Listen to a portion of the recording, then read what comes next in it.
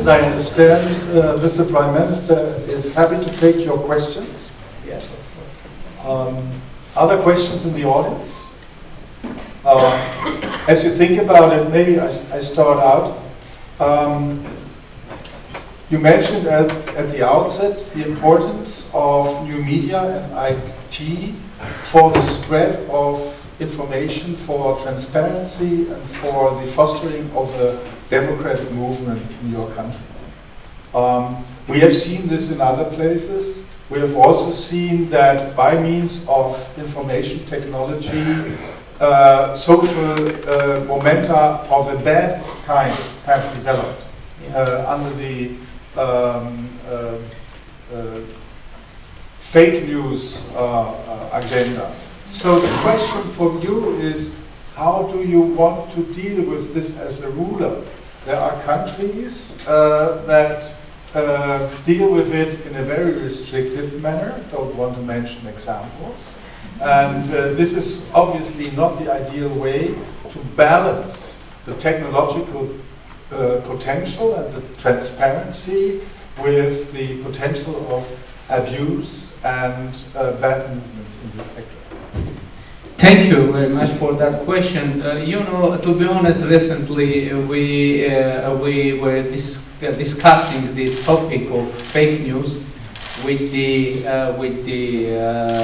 leaders from worldwide in Davos, and all we accepted that we have no idea what to do with this problem. But you know, for countries like Armenia, with young democracy, I think the protection of right of expression and free speech is more important than to try to protect government from fake news. You know, I would be honest, fake news now is a very big problem for all government of all countries, and for our government and for me personally too, because we have now in Armenian social media a huge amount of fake news about me personally, about my family, about my government, about our political team, about current situation in Armenia. But you know, it would be very wrong temptation for us to try to use our authority to restrict any kind of right of expression in order to prevent our audience from fake news. I think that the better way to do that is the same, education.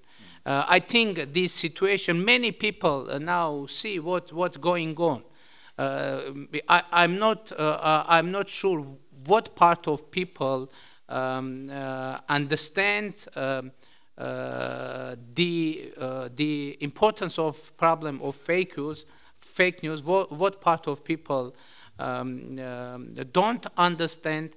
But I think in the process, people will gain ability to differentiate fake news from real news, and I think it should be done like that, through the experience, through the education, through the informational education, through technological education, and of course I think researchers will think about the technologies that will protect society from fake news without restricting right of expression and free speech. Thank you. Thank you very much. I'm happy that you say this in this place at a University of Applied Science, because I think we all agree our understanding about the role of research in education or research-based education as such is, of course, that this research leads to new things and maybe discoveries and maybe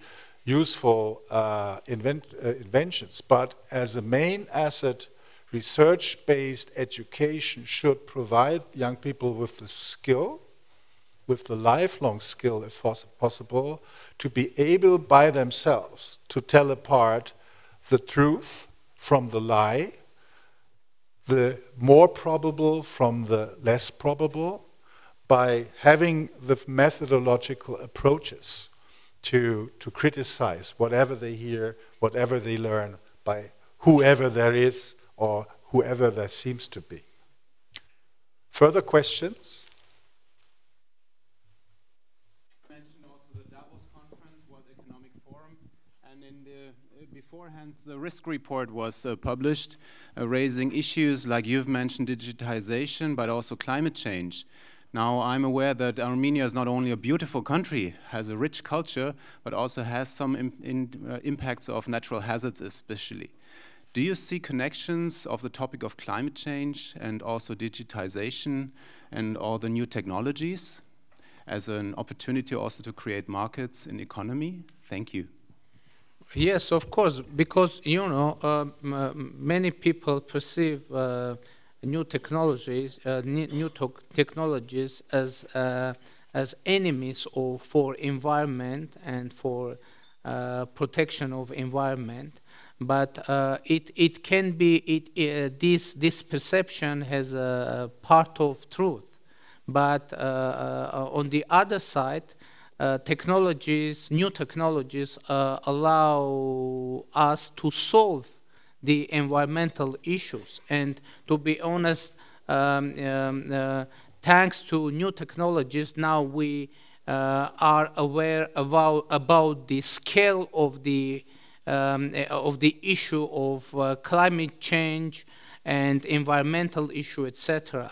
In Armenia, to be honest, we have the huge problem of recycling the garbage, and now we are searching for investment on that field because we need to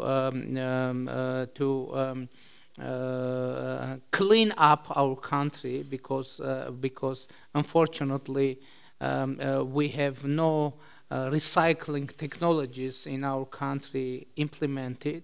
And the other issue is to increase the demands from the mining sector in our country, because unfortunately our environment was hugely damaged from mining sector, and now we are going to increase and establish very high standards on environment and very high environmental standards on mining sector, and we hope that we will be able to do that with help of technologies. And it's very important not only implement and create and establish standard, but to have control on implementation process, and for that also new technologies would be very useful. Thank you. I think I can allow one more question because that's what the schedule dictates. Yes, please. Wait for the... Are Western languages. Excuse me, could you repeat? Yes, of course. I assume that until 30 years ago, everybody had to learn Russian as a first foreign language at school. How far spread are Western languages like English in your country? You know, actually we have many schools where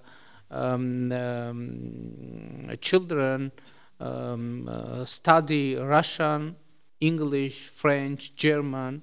In Armenia, we have 200 schools with the German language in the education program. I think that we will have a little more, or no, we have Russian language in all our schools, but we have other languages in all our schools too. I mean, we have 200 schools with German language, maybe more with English, French. We have now some schools with Chinese, with Iranian language, with Georgian language, and it is, you know, it is very important task for New Armenia. I announced that the citizens of contemporary Armenia should know at least 3 foreign languages. And I think it is our strategy to have more and more people with more and more language knowledges. Thank you. I think we could dream of such a situation here in our country. So I'm very unhappy to cut this short, but due to your schedule, Mr. Prime Minister, we have to finish this session.